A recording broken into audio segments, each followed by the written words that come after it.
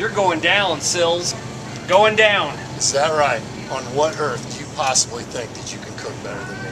I got lots of ground. Lots of years, buddy. You're going down. You may have the experience, bud, but I'm all over this competition. All over it. And I am going to cook a masterful meal. Eric's my man. Kurt's going down.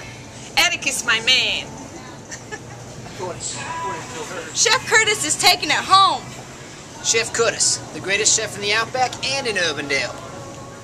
Kurt Sills thinks he's Curtis Stone. He's not even Tony Curtis. He doesn't even have a recipe yet. Let's go, Jackson. And then what we're going to do is half that money that we take for the meal, we're going to donate to JDRF. Hi, I've shopped at Hy-Vee for years. I know these guys. I'm going to go with Eric. You too. Hy-Vee is great. Hi, I'm Heather. I'm the dietitian here at the Urbandale Hy-Vee, and my vote is for Eric. We're working on the secret recipe, and it's going to be awesome. So vote for Eric. He's going to win. Kurt and I are having a cook-off out here to see who has the best sandwich, and half the money we raise is going to JDRF.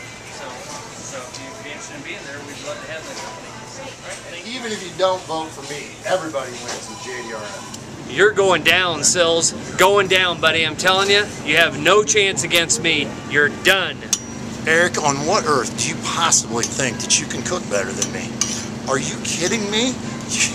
Me going down? No, bud. You're going down, and I mean way down. My meal's going to be masterful. There's no doubt about it. Good luck. I don't even know for sure if either one of them can boil water, but I do know that JDRF will win in the end.